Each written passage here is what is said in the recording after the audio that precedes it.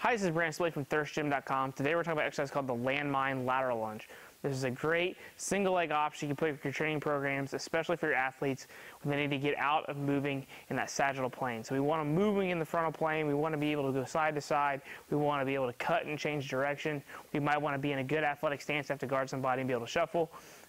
Lateral lunges are a great way to be able to train that quality with a resistance training program or in your strength conditioning program. So I really like the Landmine Lateral Lunge. It's a great introduction for many kids after they've mastered the body weight lateral lunge to be able to get some weight and some load on them, but also not be able to stress them as bad with like a heavy dumbbell in a goblet position. The Landmine helps control the range of motion to some degree. It also forces the athlete to have to sit into their back pocket or their back hip, which a dumbbell's not going to make them do that. Obviously you want to coach that up, but I think the Landmine helps you reinforce that sitting into the back part of the hip. So we've got our bar in the Landmine here, and we're going to do this from the goblet position. So we're going to have the barbell up here, up by our chest. I lock my hands together. I make sure I've got a good support here.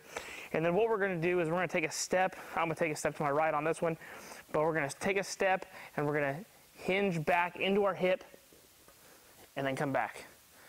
So good big side step, hold foot into the ground, hip, and then come back.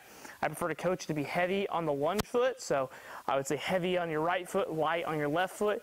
And what happens is that other leg tends to come off the ground a little bit. You want to shift into that hip. And on the left side.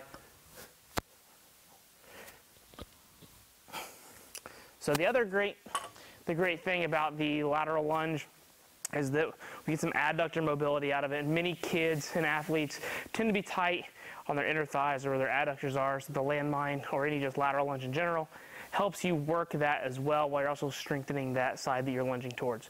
We generally program these for 3 to 4 sets of 6 to 10 reps per leg.